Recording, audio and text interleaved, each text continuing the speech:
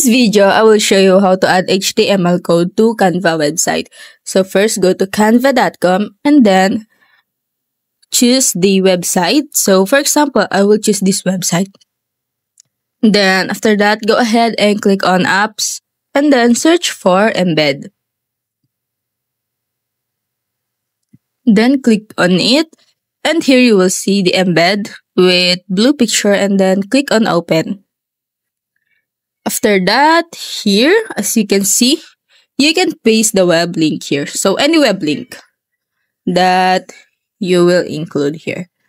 Okay, so this, you will see, you can click any icon below to view an example. So these websites are examples. And then after that, I will go to this form and then I will copy. I will paste it here and click on add design, and that's it.